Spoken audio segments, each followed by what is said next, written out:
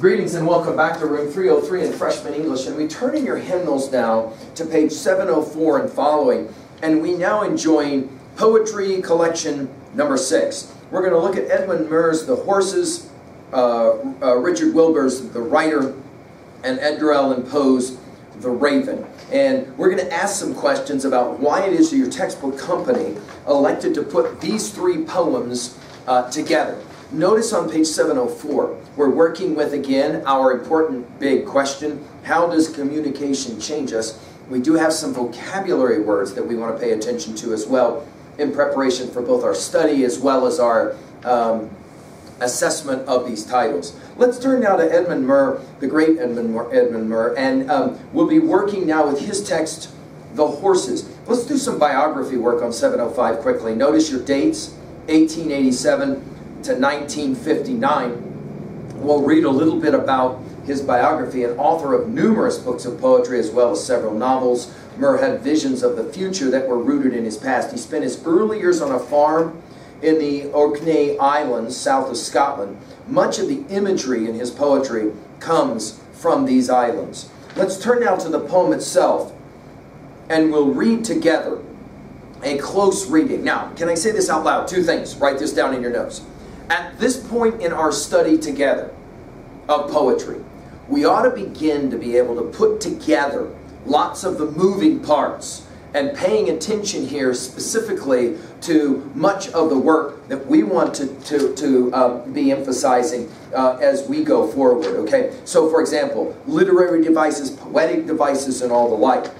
Number two, we're going to say about The Horses that this is one of the most or more challenging poetic texts that we work with as freshmen. We're gonna maybe have some comment as to why, but we need a point of reference right away. So let's put this in our notes. The point of reference for this poem is timeline, history, historic events. We are working with a time either during or right after the First Great War, when terrific devastation was happening. And as we look at the poem, we'll get a sense of what's going on.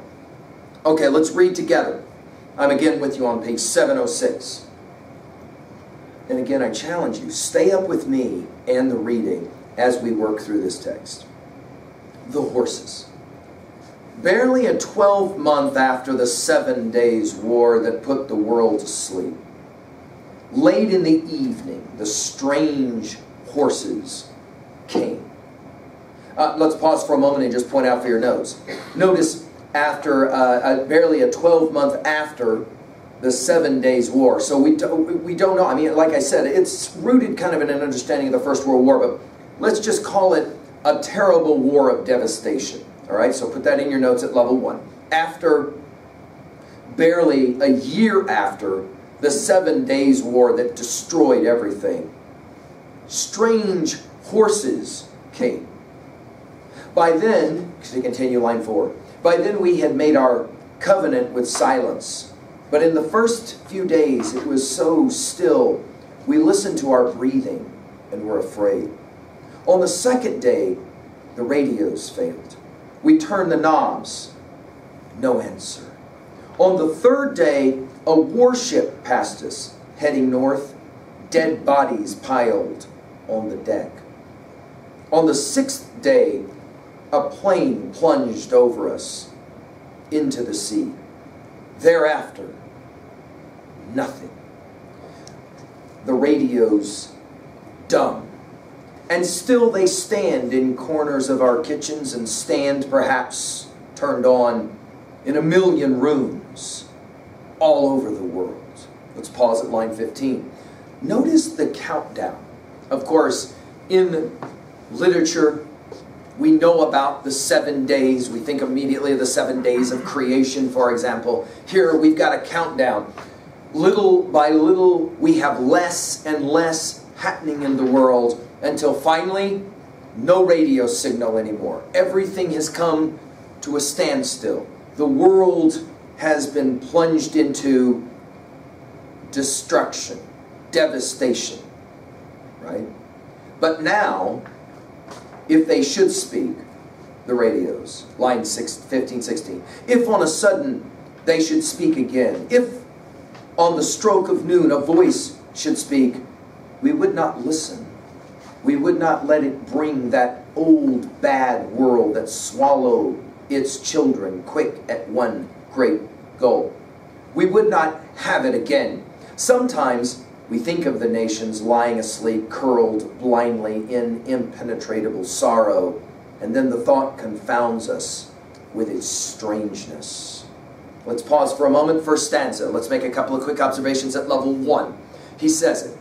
After the war, after the destruction, after the very cessation of everything that we might call normal life activity, the radios don't even come on. He says something very interesting, the speaker of our poem. He says, if the radios were to come on, and there were to be a voice that came out of the radio, we wouldn't listen to it anymore, because it was the voices out of the radio that led to this terrible war in the first place, that swallowed up, notice the line again, swallowed its children quick at one great gulp. Let's put it at level 1. The observation here being made is that usually when wars happen, it is the children. It is the children that will be so quickly destroyed. At 3a already, let's jot it down. At 3a, we can already jot down a couple of classic texts here. All Quiet on the Western Front, what many argue is the greatest novel about war and wartime. We also think of the classic novel Catch-22, which in both of these novels, along with Red Badge of Courage, Stephen Crane's classic, we are going to be introduced to the idea of the devastation to the children that usually are going to be the ones swallowed up in one gulp. By the way, when we hear the word children here, we needn't think of 5-year-olds. We can think of 15-year-olds, we can think of 25-year-olds, because in war, so much is lost, and that's the first part of the poem. To continue, line 24 and following now. The tractors, notice the break here, the tractors lie about our fields. At evening they look like dank sea monsters, couched and waiting. We leave them where they are and let them rust. They'll molder away and be like other loam. We make our oxen drag our rusty plows long laid aside. We have gone back far past our father's land. All right, let's pause there at line 30 and make the next observation. After the war, the technologies that were used during the war that destroyed so much of the world, those technologies now can't be used anymore, right? For those of you maybe who know a text like the movie Book of Eli, you know about these kind of post-apocalyptic texts where everything is kind of like it goes back to the way that it was before. And in fact, notice that it says, we've gone back far past our father's land. In other words, this war has taken us back into a darker time. Now, we can't even use the very tractors that we used to use. They used to use tractors. Now tractors don't get used. Now they got to use oxen. Now they got to use plows. The picture thus far at level 1 then, let's put it in our notes, is things are really, really bad. The war has destroyed everything, right? Destroyed everything. And then, now the conclusion of this poem and the title of the poem on page 707. And then at evening, and then that evening, late in the summer, the strange horses came. We heard a distant tapping on the road, a deepening drumming. It stopped, went on again, and at the corner changed to hollow thunder. We saw the heads like a wild wave charging and were afraid. We had sold our horses in our father's time to buy new tractors. Now, they were strange to us as fabulous steeds set on an ancient shield or illustrations in a book of knights. We did not dare go near them. Yet they waited, stubborn and shy, as if they had been sent by an old command to find our whereabouts and that long-last archaic championship. In the first moment, we had never thought that they were creatures to be owned and used. Among them were some half a dozen colts dropped in some wilderness of the broken world, yet new as if they had come from their own Eden. Since then, they have pulled our plows and borne our loads, but that free servitude still can pierce our hearts. Our life is changed. Their coming, our beginning. The shift in the poem happens then, notice, at line 31 for your notes at level 3-1. And then, we're told, late in the summer, all of a sudden a bunch of horses show up. By the way, did you notice the referencing here to stories about knights? King Arthur and the Knights of the Round Table? In other words, what's being said here is that it's like we were reminded again of the great stories of war and fighting. In other words, the ways in which we were brought back to old stories about the way it used to be. In other words, stories, myths, lead to conflict resolution in the form of war. Then there's devastation. Then all of a sudden the ponies show up, and we're reminded again of the old stories, the stories of the great knights who are going off to fight on the great quests. The glorification, we might say, of war. In other words, after the destruction of the world, the horses showed up, and we were immediately reminded of all those myths that they used to tell us, all those stories that they used to give to us about how great and amazing war is when you've got Lancelot and King Arthur and the Knights of the Round Table and all of that. Notice at the end of the poem that the speaker is not sure what to do with the ponies. Like, what do we do with it? Notice you're even kind of freaked out. Notice, in other words, war has created a kind of disjuncture between humans and other natural things like horses. Ultimately, they do use the horses. They have to. They have no technology anymore to allow them to do any farming. But notice the final lines. Since then, the horses, line 51, since then they've pulled our plows and borne our loads, but that free servitude still can pierce our hearts. Our life is changed. Their coming, our beginning. The world, in other words, has gone backwards. And he says we're not completely sure how to deal with that. Well, let's jump now to level 2A and talk a little bit about this brilliantly constructed poem. Notice how it begins. It starts out by telling us what has been lost. It ends by telling us what has been found.